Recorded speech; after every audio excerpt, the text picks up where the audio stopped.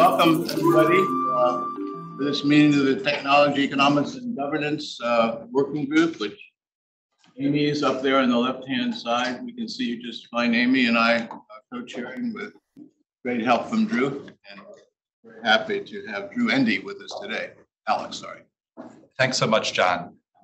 And thank you, Amy, as well, Alex, for your help. I really appreciate the invitation and the good advice and counsel in advance. I also grateful for each of you for joining together from government, from industry, friends and colleagues from Boston and Berkeley. Synthesis in the oldest form of the word is in Greek is about composition and putting together. And so synthetic biology, in a way, represents a new perspective with respect to living systems. How do we think about relating to them as we put and piece them together, life itself? And I still feel like I'm a beginner in this domain, even though I've been laboring in it for 20 plus years, because it's a frontier that just keeps unfurling. My hope in coming today, among other things, is that each of us leaves unsatisfied. The work is far from done and many things are up for grabs, yet energized to work together in new ways, all hands. I do think that this decade, without a doubt, this third decade of modern synthetic biology is the decade in which things come together or not, or the stuff we care about or otherwise. So in other words, it's go time. And as much as the science and technology is absolutely essential, what will make it work is everything else, the culture and the politics and the economics and the anthropology and the structure of the narrative and the security strategies and so on. And so it's the nerd rapture hiding inside of all of this, but that by itself will be stillborn and never appear. And so I'm not trying to make too much of it, but please consider this an open invitation with some desperation to join in and help figure it out. There's a really neat thing happening on campus, and I won't belabor it, but I'll just postcard a website. If you've heard of artificial intelligence, you can go to ai.stanford.edu. Now that you've heard of synthetic biology, you can go to sb.stanford.edu. And if you go there, you'll see 50 or so faculty starting to come together from across the campus as we're getting organized to bring synthesis forward as a theme, integrating our entire university. I'm very grateful Jennifer Cochran, my colleague and chair of bioengineering, is here. She's serving on the bioleadership task force for the university as this is unfurling. So I wanted to open with reflections that aren't meant to close today, but to invite you to consider what's going on in possibilities. My opening remarks, which go maybe 20 minutes, are focused on the next 1,000 days to 3,000 days.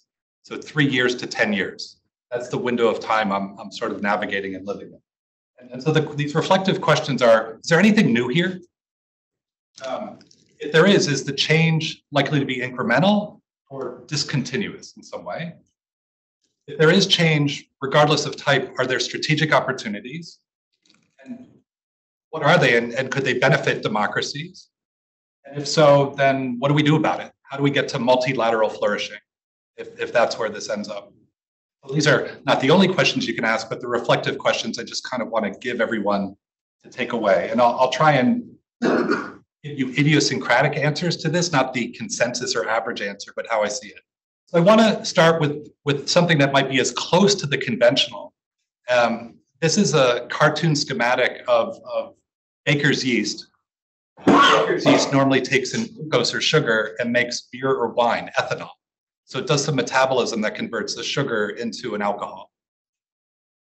The cartoon of the baker's yeast on the left here, all of this biochemistry is bioengineering by a colleague and my partner, Christina Smolke, so I'm biased, but all the chemistry here is made via synthetic biology. And by doing this chemistry, implementing 30 or so different enzymes in yeast, the baker's yeast that would normally make ethanol is instead going to take glucose and make a molecule called scopolamine. Scopolamine is an active pharmaceutical ingredient found normally in nightshade plants and can be used in motion sickness patches. And so that's what's coming out on the bottom right.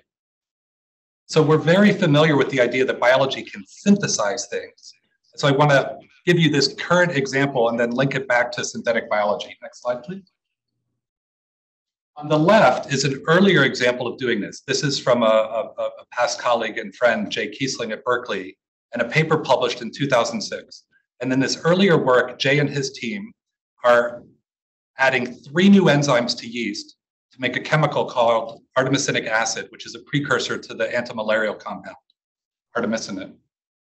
That took them about 100 postdoc years of expert labor to carry out that project, about a $25 million R&D project.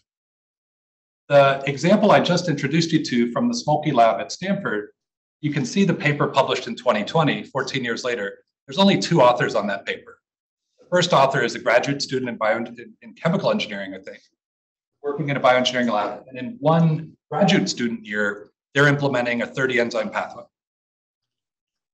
So what's happening is under the hood, there's a transition in the workflow. How engineers are working with biology to synthesize things is somehow changing. We're going from complicated to managed projects to single person projects. Next slide, please. How come this is happening? If you go back and look at the ideas coming from the biology and engineering communities represented in the DARPA synthetic biology study circa 20 years ago, the big ideas were not super profound. They're old ideas. Let's take a workflow and we're going to decouple the steps in the workflow so you can get disaggregated workflows. Let's develop abstraction as a tool for managing complexity, long established for electronics and programming, but not yet well developed for biology. And let's see if we can develop just some standards that would enable coordination of labor. And so when you look at the text in that paper from 2020, you can see evidence of this changed workflow. We designed a biosynthetic pathway with 5 modules meant to be reusable. They're the modules. 2 of the modules they actually already made, so the guy could just take them off the shelf and reuse them with a little bit of tweaking. Amazing in biology, not amazing in mature engineering. Next, gene sequences were synthesized. It used to be that, Jason, when you were a beginning PhD student, you had to go into the lab at MIT and like manually bash the DNA to get the DNA you want to do the experiment that you want. The graduate students now have the option of ordering through a computer interface to a company that just prints the DNA and gives them the DNA. That's a disaggregated workflow. So that's why this transformation is changing. It's under the hood. And I want to highlight that because oftentimes each of us is under so much stress and demand to solve a problem right away with an application that it's harder to see improvements in workflow and process. But at the essence, I think that's the essence of the engineering side of synthetic biology, the research to upgrade the workflow. Again, these aren't new ideas. Look at this aqueduct in Segovia, Spain, 2,000 years old. There's standards, there's abstraction, there's disaggregated workflows to make this artifact a collective artifact. Next slide. Okay, I want to give you another postcard. How did SARS-CoV-2 first get to Switzerland? We can look at the public data in the health records, and we can see that the first case appears over the Italian border and presents on the 25th of February of 2020. That's not when the virus was first active in Switzerland. It turns out that researchers in Shanghai had sequenced the pathogen, transmitted over the internet. Researchers in the Swiss capital downloaded the information, resynthesized the DNA template from scratch, then transcribed that to make a messenger RNA template, infected cells in the laboratory, recovered live virus. And they did all of that by the 13th of February, 2020, almost 2 weeks before the pandemic arrived by airplane and travel. The internet plus synthetic biology got SARS-CoV-2 to the Swiss capital before the pandemic did. Is that good or bad? Should be an obvious question. The significance here is just to show that you can move biology around as bits. Oh, yeah. That's all I'm trying to trigger and get in your mind. Next. Obviously, this is using synthesis of DNA. The example I'm showing here with pictures is from 1980. The technology for synthesizing DNA, I would say, is still very immature, but improving. So when I first started teaching 20 years ago, if I wanted to build a piece of DNA from scratch, every time I add a letter, it cost me about $4. And now it's about 4 cents. So about a 100-fold reduction over 20 years in price. Less improvements, I would say, in turn time and other characteristics. It's still very immature technology.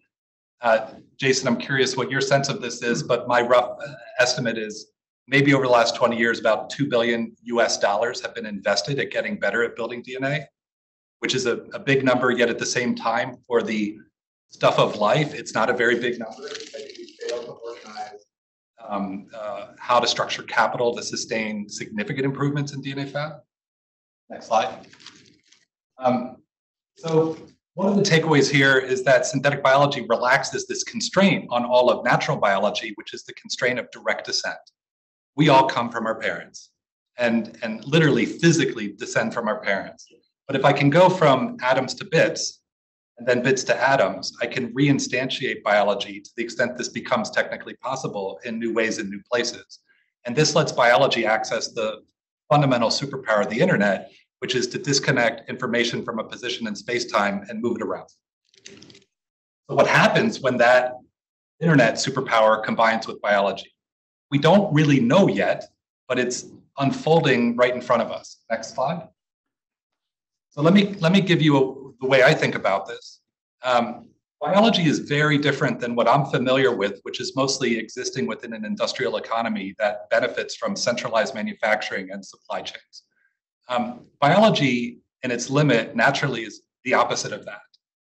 The leaves on a tree don't come from a factory and then get shipped to where the tree's going to be and taped and stapled to the twigs and branches. The photons and molecules arrive where the biology is going to grow, and then the biology grows locally. And so at the limit, biology is the ultimate in terms of distributed manufacturing. It does it fabulously well naturally. We're less well experienced with doing it in this modern form.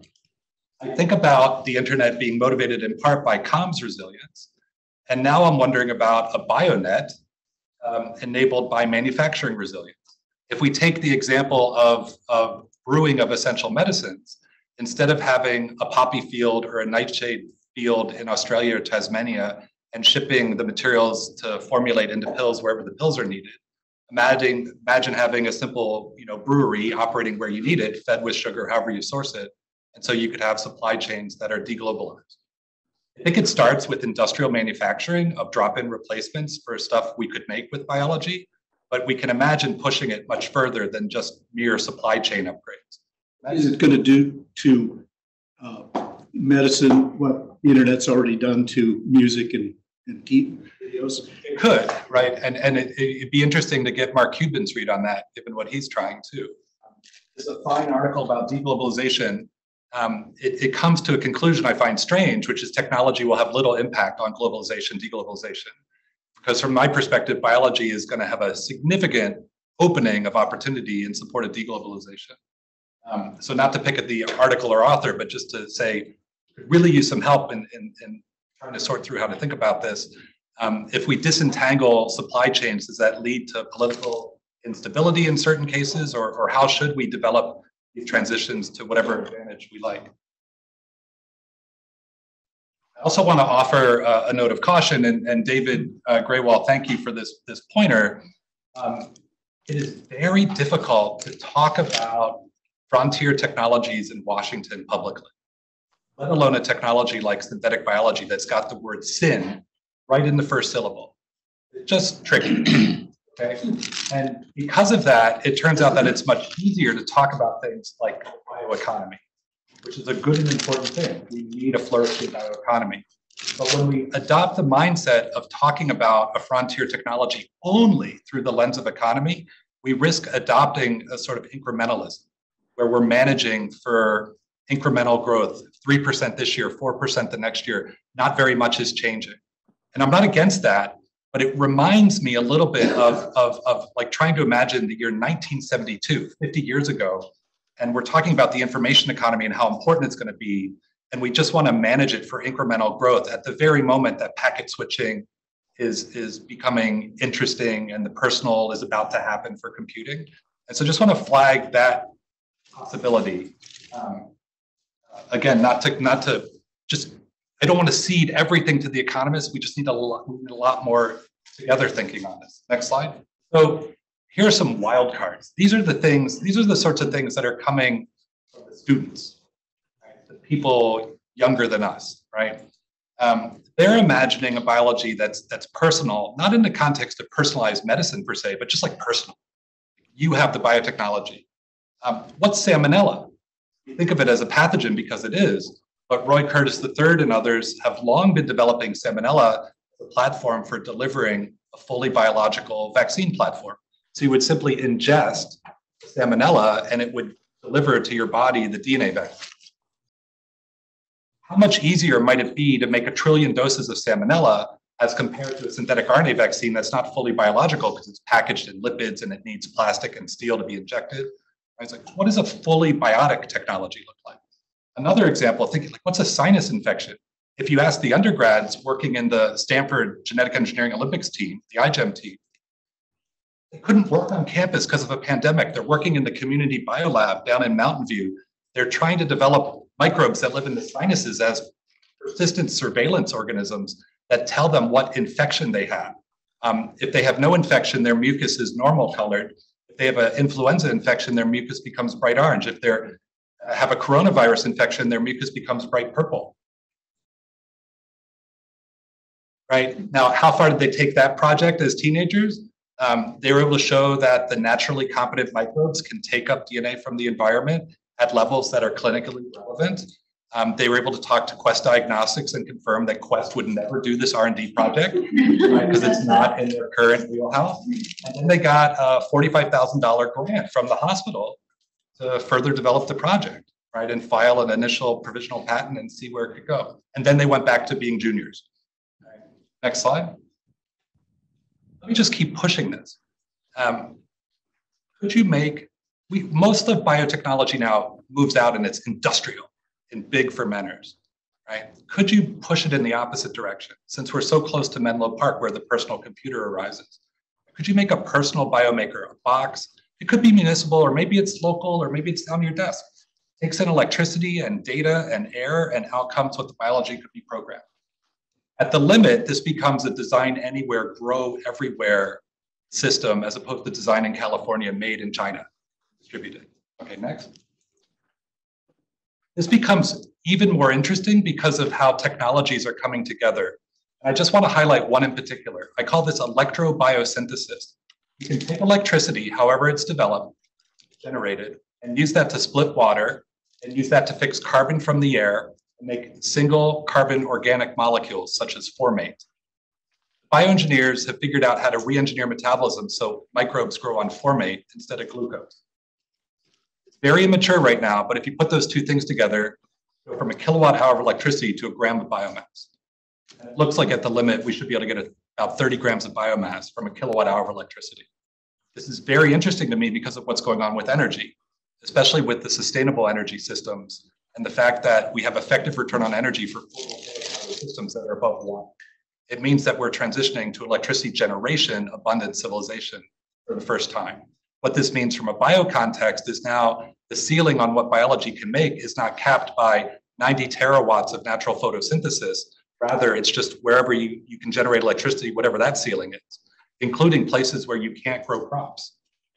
The other thing is to push the limits, and then I'll sort of transition back and wrap my open. You know, we watch Mandalorian on Disney Plus. We've got 2 young kids at home. And when we stream that content, I really don't want to download a research project. I want to download content that works, that's reliable.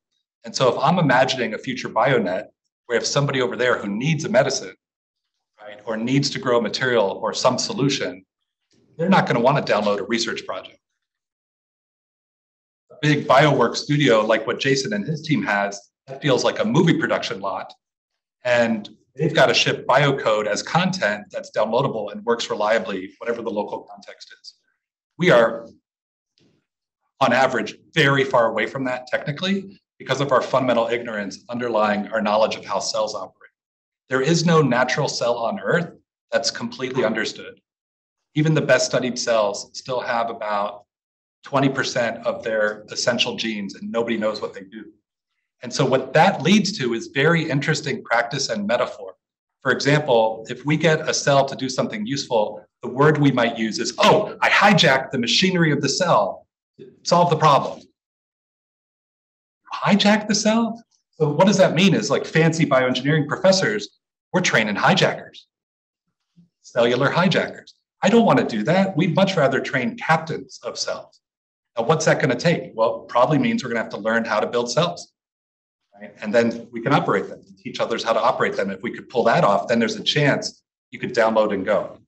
So what I'm showing here is unpublished work from graduate students in bioengineering and electrical engineering working with the National Lab.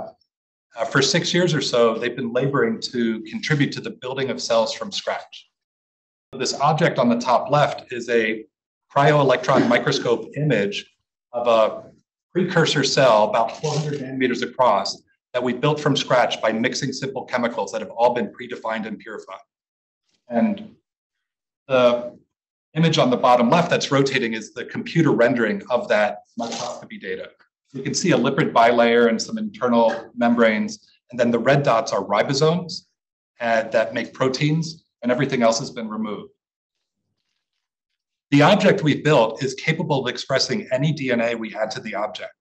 And so the work we've been doing is to add DNA to the object to see if it could remake itself in a von Neumann-like sense. What DNA do we add to the object to get it to grow and divide again? And most importantly, we figured out now, 6 years in, how to debug that problem. And so what I can represent to you is the students leaving the lab today, graduating, feel like they could build a cell in about 1,000 days. It's not an academic research project. It's probably too early for a commercial project. It's one of these public benefit focused research type projects that's a $50 to $100 million scale project.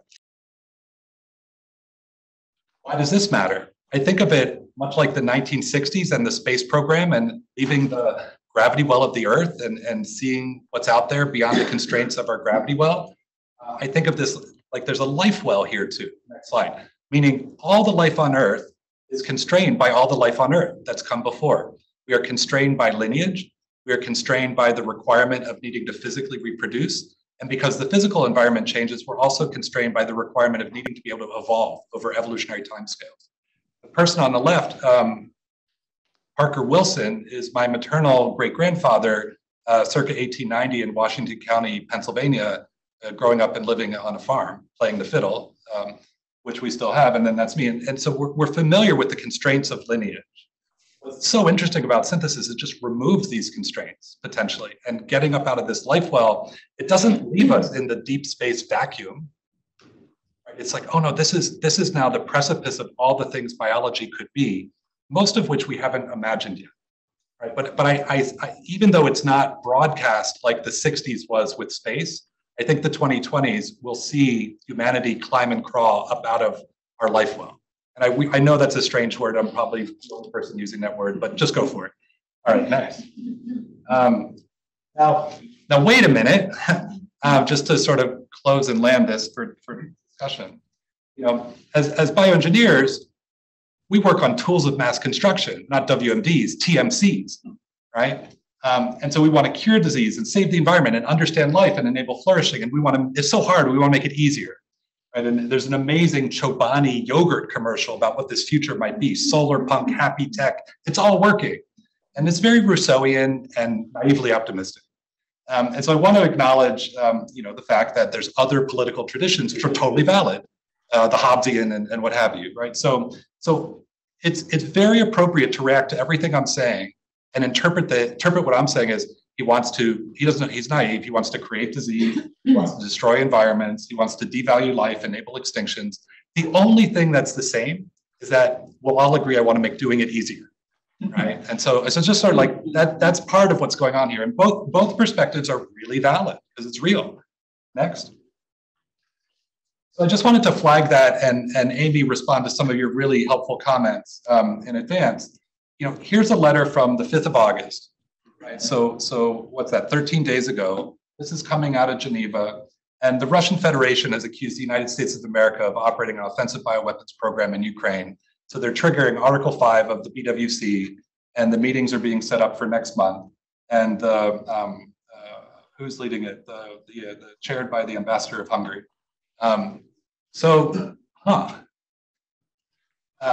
We've got issues on the Hobbesian side. Offensive bioweapons programs. In the 1970s, Nixon, right, reason was used to stand down the public offensive bioweapons program in the US. We've got to avoid, Megan's been A+ on this consistently, got to avoid naively remilitarizing biotechnology at the nation state level. We've got bioterror, we've lived that. We've got bioerror and scare. I'll come back to those. Amy, the thing that makes me the most nervous, honestly, that I'm truly the most concerned about is biowar. I can be freaked out about all the other ones, but I'm very concerned about naively stumbling into a remilitarization of biotech with the tools we've got and are coming.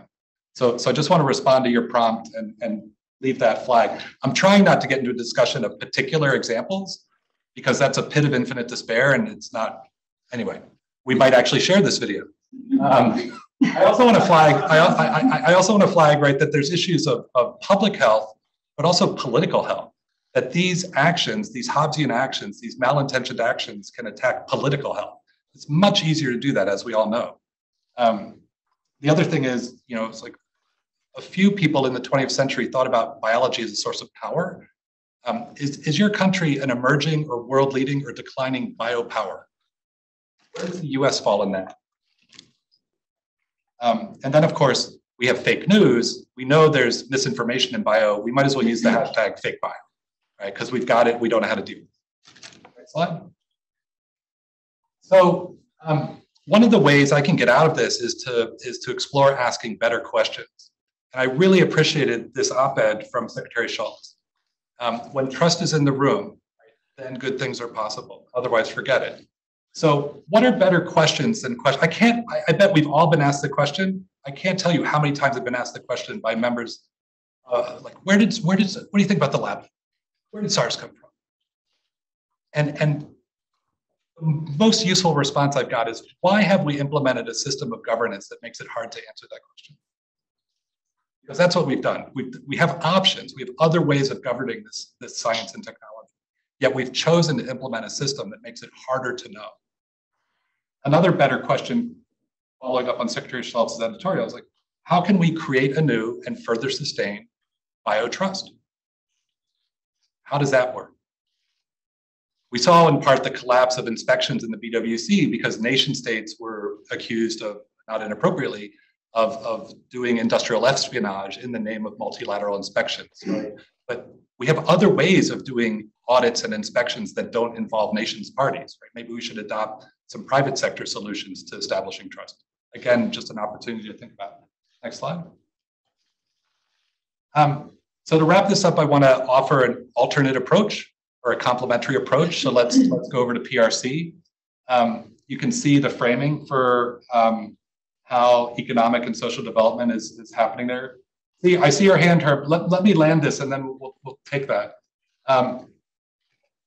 Complete domestic circulation, develop capacities such that you can create leverage upon others, dependencies in terms of supply chains for other nations, link life sciences with computing, AI, SB come together, two sides of the same coin, interact with nature better, and then public health system. It's very interesting. Bottom-up distributed detection, warning, and response is hard-coded right in that writing there. So these are Chinese statements about what they're going to do? This is directly from this article. Just download it. It's still up. You should be able to read it. Next slide. When we come to synthetic biology, 10 years old, but it covers the period of time out to 2032, so I thought I'd share it. We had the Ministry of Science and Technology come to Washington and present their 20-year roadmap for SB. Here it is. And I'll just note that they're hitting their targets 10 years in.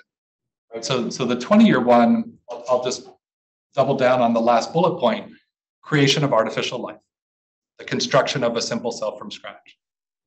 So whether I'm right and it can be done by or before 2025, or they're right, it's between 2025 and 2032. So that's an interesting time. We just happen to be around in that time. If somebody goes and does that. Next. So brute force is going to be tough going. Instead, I would offer, let's be smarter and wiser to the extent we can. And most of what's happening, I think, right now can be represented by what's on the bottom left of this slide. We think of this as an emerging technology a la Moore's law, and we've got to keep up with the other, because if we slip behind on an exponential trend, it's harder to catch up. And so that creates the urgency of staying at the frontier. But David did a very good job of teaching me about the power of networks. And to the extent that the internet is coming for biotechnology, that we're getting networked biotechnology, then we have to think strategically beyond Moore's law and exponentials and adopt potentially network strategies that result in entrenched coordination solutions. You go there for the answer. It's very hard to displace that. And so Metcalfe and Joy and there's laws, the power of a network is the square of connected actors on the network. Or how do you benefit from the labor of others, even if they don't work for you, is Joy's law. Those sorts of things are ramifying in the biospace for the first time. If we miss on those, it's not really a catch up. It's just like you missed, right? So we have the normal urgency of keeping up on an exponential, but then I think we have the extra urgency of coordination solutions lurking. Most of what we're doing right now, strategically and nationally, I would say is like status quo industrial mindset in S&T and both domestic manufacturing capacity. So I think everything up above is greenfield opportunity for investment. And I want to highlight that the right side of the slide isn't perfect, but there's another dimension to this, obviously, because it's biology. So there's the cultural and ethical and societal aspects of all of this, which end up being more limiting and gating. And so I wanted to give some examples of how other people are thinking about relationships with living systems, not to solve problems, but to be good partners and stewards with the earth. The Genetic Engineering Olympics you mentioned that I helped start with colleagues, that's an image of what that looks like. That's the Heinz Convention Center in Boston. What happens when 5,000 teenagers from all over the world come together to share their happy tech bio, right? And then go back, right? And to the extent that we're giving them cultural norms in addition to the technologies and updating that annually, like, that creates a soft power, that creates a set of relationships, that creates all sorts of opportunities. Do we embrace and engage with those and support that, or just let it go by? Hopefully the former. Next. So I wanted to show this in a different way. When we talk about bioeconomy in the US, that's fabulous. Commercial activity, according to Stuart Brand, is only one of 6 layers of what makes a healthy civilization. And if you go to the SB website for Stanford, you can see this enumerated in a lot more detail. But I just want to flag so many interesting opportunities beyond infrastructure and commerce and governance, down at the culture layer and the nature layer, and doing the work to basically lead our... If you were an alien historian looking at the Earth and you observe the period of time from 1950 to 2050, in 1950, these creatures, these Homo sapiens, don't even understand the structure of DNA. By 2050, we're going to be able to build cells and operate them. And so this 100-year period is the biotic transition, right, for our civilization. And whoever figures out how to lead that culturally and practically, right, in addition, it's powered by S&T, but it's led by culture and practice. You know, that's what this slide is about. Okay, so to close, is there anything new here? I would argue yes. 20 million people were saved last year by synthetic RNA vaccines, built by synthetic DNA. Incremental change only? Nope, there's discontinuities. Network is coming, and yeah, it manifests through drop-in replacements in industrial supply chains initially, but it promises to make biotech personal and local. Are there strategic opportunities? I think so, mostly arising via network power and the opportunity for cultural leadership. Could it uniquely benefit democracies? Yes, in part because it's the ultimate distributed manufacturing platform and is a way, you know, like the ultimate sponge and counterbalance to authoritarianism. Right? If you can enable people to have optionality locally, they can be citizens locally. There's a lot of long political theory thinking on that should be explored in this context. So in other words, I think biology is democracy's unique natural partner if we develop it as a technology correctly. The counter to that is democracies are uniquely vulnerable to pandemics because they attack all people. And in a liberal democracy that's not so great in bringing everybody together, it's easy to attack all people. All right, what's needed to make this real? Strategies, not just one strategy. Biology is way too important, so we should have more than one strategy. We should have bets and hedges publicly. And then mastering the cell, building and securing the bionet, and leading the society. Probably too much for an open, but now you got the core dump on-ramp, and I'm grateful for the conversation to come. I think we should ask if Amy has any opening questions. Amy, Drew referred to you a few times. So. Let me just say thank you, Drew, for this terrific talk and for engaging with this really important issue. I know we've been going back and forth about this for a while. I'm delighted to see you here, and you can see the interest in our community about what you have to say. So I'd like to ask you a little bit, Drew, about organizations. So you talked about the the importance of organizations, the importance of politics. Can you lay out for us the organizational ecosystem today in synthetic bio, and in particular, sort of three cuts? The geography of synthetic biology, where are the points of where are the advances coming from? Obviously, here at Stanford, you talked about China, but where's the locus of activity geographically? Number two, by sector. So is this really where universities are leading? Is the private sector leading? Help us understand that piece. And then government. Who in the US government is responsible for this area? And how do you see those dynamics playing out as we think about policy for synthetic bio moving forward? Thanks, Amy. Those are great questions. And I want to invite, I'll do my best to respond, but I want to invite Jason from Ginkgo Bioworks and Megan and others who want to chime in, but let me take a first cut. These ideas originate in the United States, frankly, over the last 20 years. The science of synthetic biology is well entrenched within the US university system, but languishing in interesting ways. I don't want to belabor it.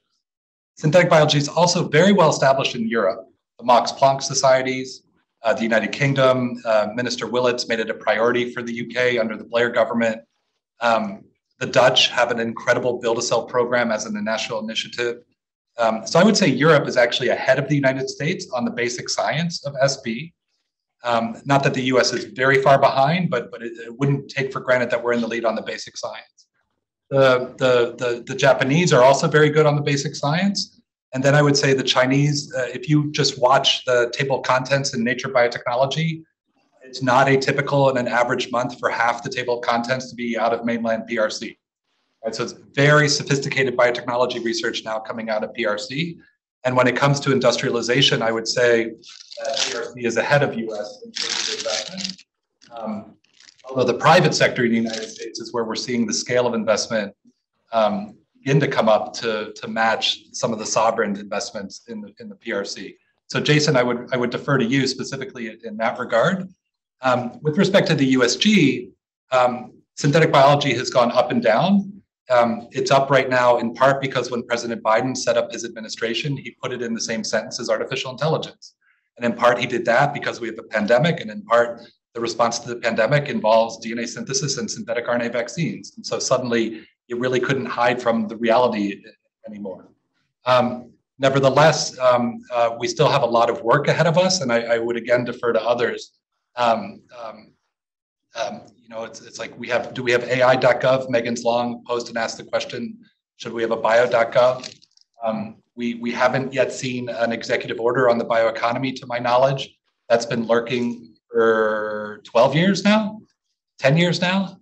And so there are interagency working groups on synthetic biology that are fruitful, but it's still, I would say, very much below the surface.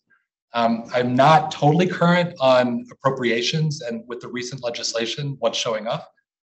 There's a possibility for movement there, but I suspect not, unless there's significant advocacy. Let me just give an example of a piece of a puzzle I would wish for in the United States. NIST, right, out of the Department of Commerce, that develops reference materials and helps with metrology and standards. They have a physical measurement laboratory, nation's timekeepers in Gila and Boulder, Colorado. They got a material measurement laboratory if you want a jar of standard peanut butter, right? You can buy that for $800 or something. They have good people working in bio, but it's not yet big enough. It's not yet ambitious enough. I'd love to see NIST have a bio measurement laboratory. 600 net new people working at NIST, half in Gaithersburg, half distributed, throughout industry and academia. That's the type of responsive investment I would consider to be matching the opportunity and strategic. And we're very far from that, I would say, Amy. We're close enough that I can say those words, but in terms of getting that done and through the Congress, not yet there. And I'm, again, really curious, Jason and Megan, and if you, I don't want to put you on the spot, but if you're willing, anybody wants to chime in. Yeah, I mean, I'd echo most of what Drew said. I think on the U.S. government side, from my perspective, Jason, could you just quickly introduce yourself to folks who might not know you? Yeah. Sure. I'm Jason Kelly. I am most notably one of Drew's first graduate students back at MIT, but also the co-founder and CEO at Ginkgo Bioworks based out in Boston. And we are sort of leading company in the space for kind of pushing that Moore's Law function that Drew was talking about. I'd say that axis is the one we've worked the hardest on. So trying to essentially automate the laboratory work associated with synthetic biology to create a scale economic so that as we do more of it, it gets better, and try to create that flywheel. And then we offer our business models to offer it kind of like Amazon Web Services, like you can kind of sign up to have access to our facility and make use of our scale on a service basis. And so, yeah, so I would say at the U.S. government level, I think, yeah, it's definitely on an upswing, but I think it's more driven by pandemic and biosecurity than like synthetic biology itself. But I do think like bio's on the mind, and I don't think it's like not going to be on the mind. So I think it's right there. The other pull for it, I think, will be the climate stuff. So I think particularly around like direct air capture, there is some of that in the new bill, and so that should, I think, trickle its way down to driving more SynBio.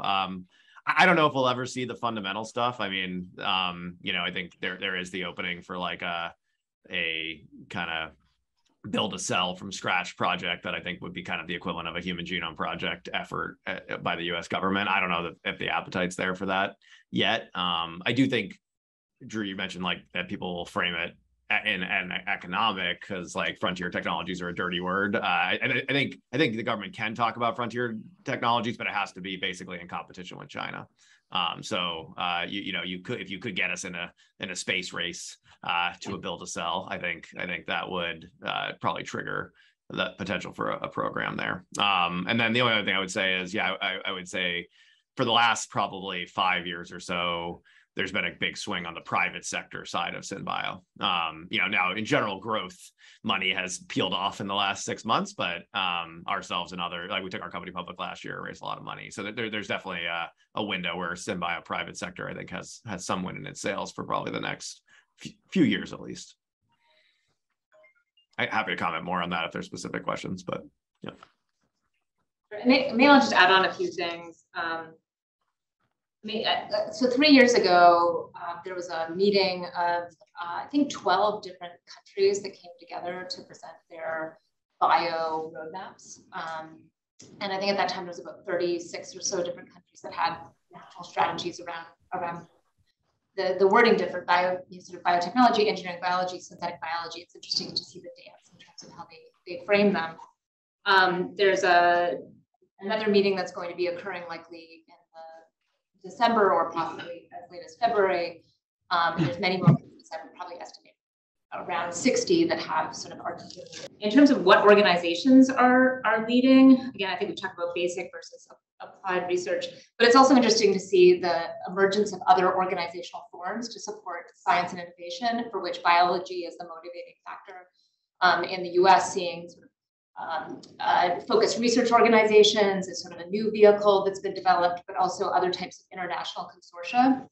I think there's still a difficulty in who's going to break symmetry in some of those and make the focused investments in foundational tools and technologies. So there's an opportunity there. On the government policy, I think there are hopeful signs in the US and seeing both in Chips and Science and in the Chips and Science was the first time that I think they did a find and replace potentially synthetic biology with the words engineering biology instead. But the fact that there was that part of the legislation that was kept, and there is actually parts of synthetic biology and engineering biology that are throughout that Chips and Science bill, including biometrology within NIST, also within DOE and within NSF. But the big question is whether or not that will be matched by any sort of appropriation. And so, but I think the cultural significance of having it at least named as something that we think needs to be led on is significant. It will just require, frankly, like a leader to be in that organizing role. Amy, as you mentioned, like there isn't the sort of charismatic leader that's based at OSTP or within one of the other agencies that was really driving the type of of building that you saw in nano or even now in quantum. So that's a big gap. Thank you. So Herb Lynn is invisible, but he has a question. Herb, can you hear it? Yeah, thank you. Drew, that was a great talk. I wanted to push you a little bit on your notion that bio is becoming bit. And there's a sense in which, of course, that is true, but eventually it has to be instantiated as atoms. And in that regard, I see SynBio as being, in some sense, related, much more analogous to the 3D printer as the instantiating device rather than a computer that we all have on our laptops. And I observe that the penetration of 3D printers into, the diffusion of that into the end user space, as individuals and so on, the personal ones that you're talking about, just really hasn't happened and doesn't seem likely to happen for a while, because stuff that you want to do in bulk just isn't really feasible to print, to print locally. Just like if I want to make hundreds of copies of a book, I don't print it on my local printer here. Although everybody can create a book on, using their own word processor, but they send it to a publisher. So I'm wondering how far down down to the individual, how far down that metaphor goes before you start, before the revolutionary potential gets realized. Herb, thank you so much. That's a great question. And it reminds me to highlight, right, like doing these comparisons between, say, 3D print and DNA print would be good to do. So DNA print is 1D print. It's not 3D print. You're just making a line, making a polymer. And then once you make that polymer, you get all the benefit of what the biology does. So I'm not the first to observe that the ribosome is a programmable nanoassembler that takes a 1D tape and then makes a one-dimensional peptide that folds up into a protein that people like Jennifer are expert in engineering. So one thing to point out is that DNA print is a 1D print, and it doesn't have to do more than that, because then it gets everything that biology can do to the extent we know how to do that. Having said that, there actually is 3D print in biology. Our colleague Mark Schuyler Scott, for example, over in the pediatric heart research team, is capable of taking actual 3D printers and printing cells as inks to make heart-like structures. Now, that type of 3D printing for biology is grossly limited by the cost of materials and resolution and all the limitations of 3D print. But I don't think those particular physical limitations apply to DNA print, because that's a 1D print. Having said that, the DNA printers we have today are primarily industrial, and they are almost exclusively operated in factory-like settings that are accessed remotely through a web-based API. I will note in passing that the same was true for DNA synthesis, DNA sequencing, the reading of DNA, until enough money was organized, most notably through Oxford Nanopore, to make a pore-based sequencing technology, the MinION it's called, and blah, blah, blah. At the end of the day, you get a USB peripheral, you can attach it to your computer, and you could sequence DNA where you are. It's easy to imagine taking some of that technology and recombining it with advances in enzymatic synthesis as opposed to chemical synthesis, and get to a personal DNA printer. I'm not saying that's trivial, but I think you're right to point out the limits of 3D printing. And I'm suggesting that maybe some of the physical limits don't apply for DNA print. Okay, quick question here. Yeah, I'm trying to understand the distinction between synthetic biology and genetic engineering, because in my mind, they're still quite different things. And we're doing a startup which is much more genetic engineering. So is it just that you're operating on single cell, a limited number of single cell things that you really understand extremely well? Or is there more to it than that? Thank you, Mike, for the question. I would say, obviously, I'd argue there is more to it. Stanford helps invent genetic engineering 50 years ago, and we don't make a department of genetic engineering. I think there's one department of genetic engineering in the world that I know of in Estonia. So what I meant to highlight in the early slides around synthetic biology was some of the deeper engineering ideas, older engineering ideas of coordination of labor via standards, management of complexity via abstraction, and disaggregation of workflows. These simple but more formal underlying engineering ideas that impact workflow, I think, are what synthetic biology has brought to the practice of genetic engineering. Is the juice worth the squeeze? I think so. I think eventually they merge. That kind of what you're saying. Well, and I think all of it exists under the umbrella of bioengineering, right? As a 21st century discipline, where at the core we're working with living matter to do useful things, right? So yeah. Well, I think I had one more question, Elena. Thank you, John. I was curious about Drew's thoughts on the following. That piece by Paul Antros that you, Drew, flashed a few minutes ago summarizes, I would say, some of the current thinking among economists about the forces promoting globalization that economists fears are weakening because of their dramatic impact, adverse impact on low-wage workers. I'm thinking about the effects of trade and offshoring on their employment. That feeds back into, of course, the very tricky implications on the policy and politics of trade in the United States. What do you think are the biggest misconceptions among economists in terms of what you see as I thought as a pessimistic view by Paul, and where do you think are the greatest synergies between synthetic biologies and economics? Thank you. I hope, David, you might chime in on this if willing, but I'll give a first blush response. I think a lot of people are still waking up to what biology can do. You know, for example, if you have a conversation in Washington about medicines, most of the starting position is medicines are made by chemistry and chemistry only, even though half of our medicines are made through biology, right? From antibiotics to the natural products. And so simply welcoming people into the conversation of what can be built with biology, helping them understand current practice, let alone what could be, is an important first step. The next thing, my old housemate and colleague Rob Carlson has pointed this out for a long time, and Megan, maybe you can update us where this landed in the recent legislation. The codes that economists use to track economic activity have traditionally not tracked biological activities as a contributing factor to the economy.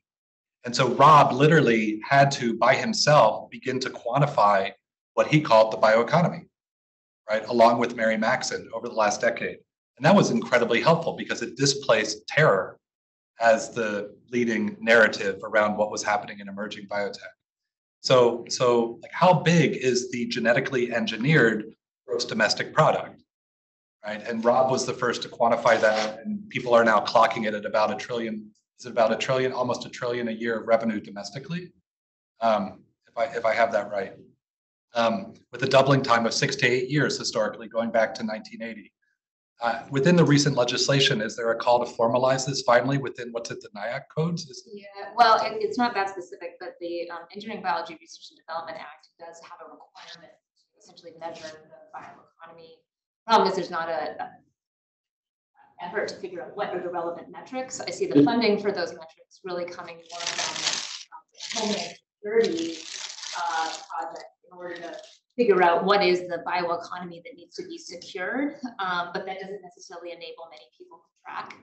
But there is some in there. Of course, it's an unfunded mandate. So, yeah, but so Elena, imagine you had 5% of the domestic economy that's bio-made, literally grown, yet we're not tracking it formally.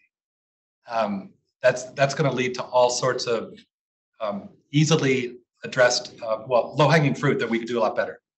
I think that's going to be our next topic.